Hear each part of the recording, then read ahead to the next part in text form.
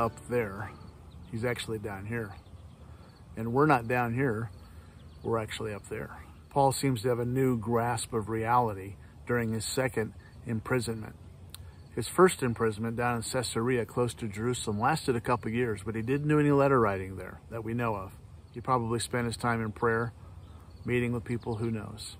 His second imprisonment a few years later lasted up to 3 to 4 years, was in Rome. He got busy writing letters. The first of his prison letters is this letter, the letter to the Christians in Ephesus, Ephesians. He makes some radical claims in this letter, not only about where God is and where we are, but about the authority that comes to us through that position. He encourages the Ephesians to open the eyes of their heart so they can see reality. And this isn't pie in the sky. The reality bears fruit.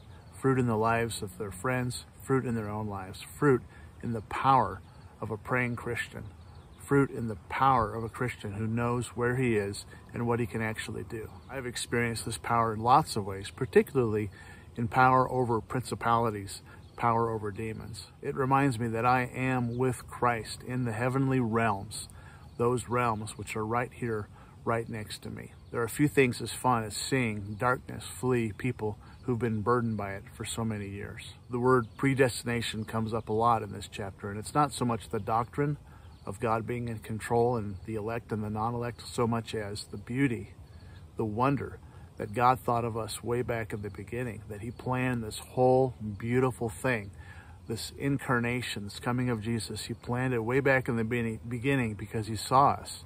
He saw you. His plan was to lavish freedom upon us as he adopted us as his children, poor urchins being adopted into the family of the richest of the rich, God's kids. And then he talks about the center of life on earth, the place where heaven and earth meet, the place where power happens. The place is called ecclesia. The place is called gathering. The place is called church.